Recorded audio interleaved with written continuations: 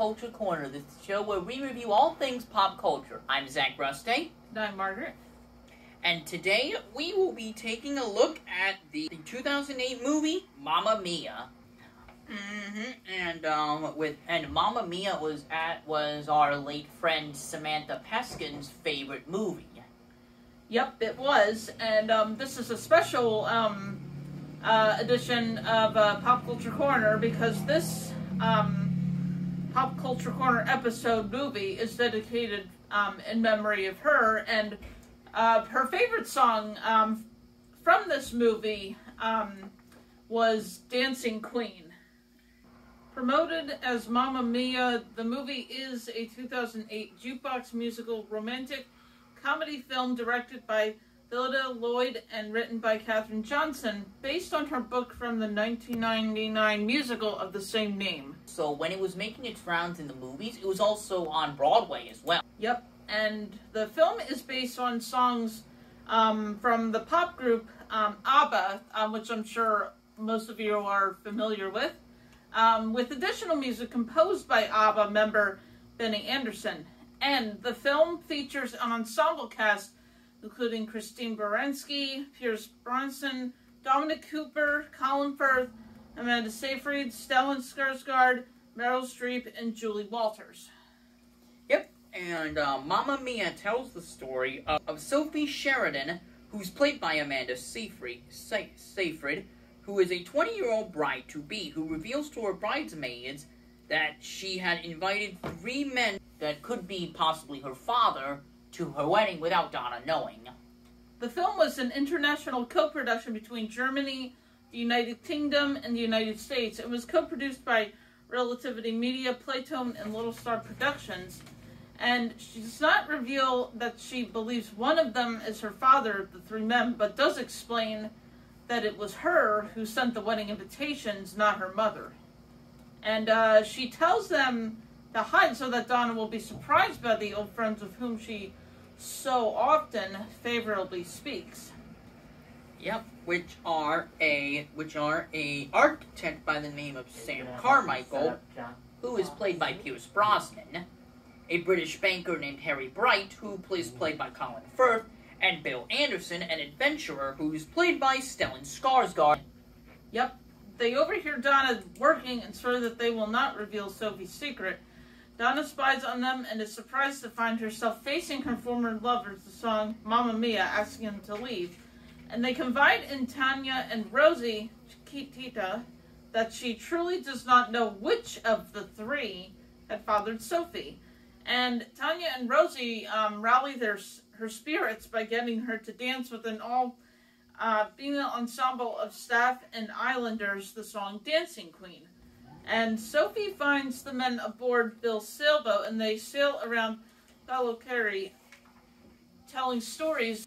And then, it primarily took place on the island of Sopolos, Greece, from August to September 2007. Yep, and Mamma Mia was released on June 30th, 2008, and had a budget of $52 million.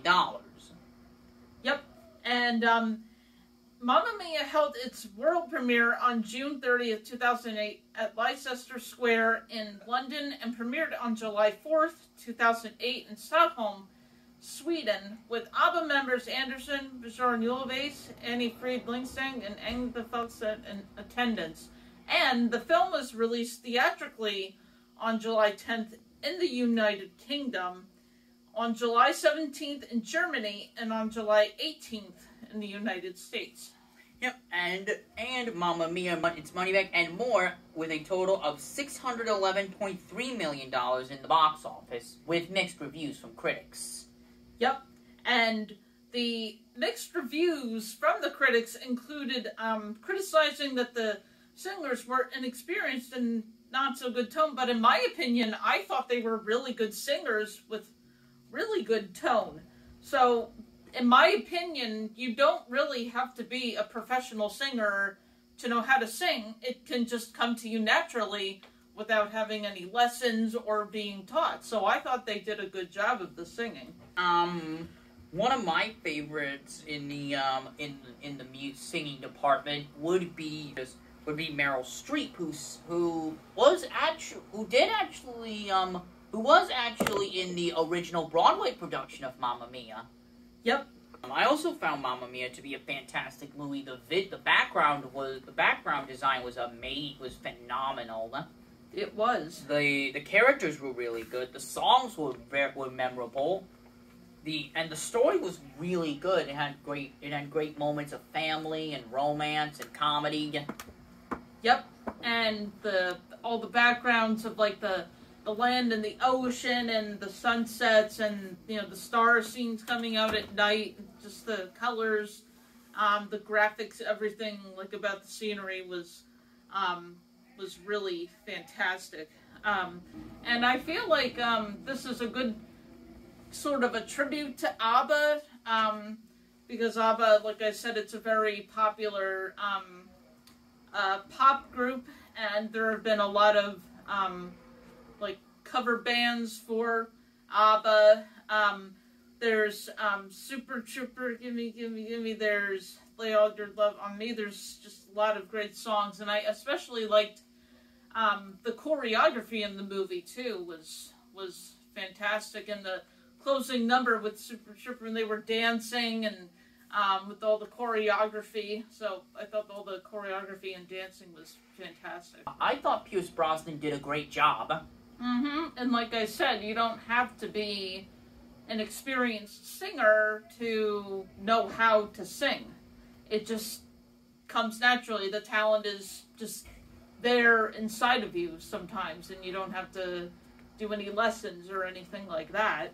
So, thank you for joining us for Pop Culture Corner. This is Zach. Margaret, Signing out.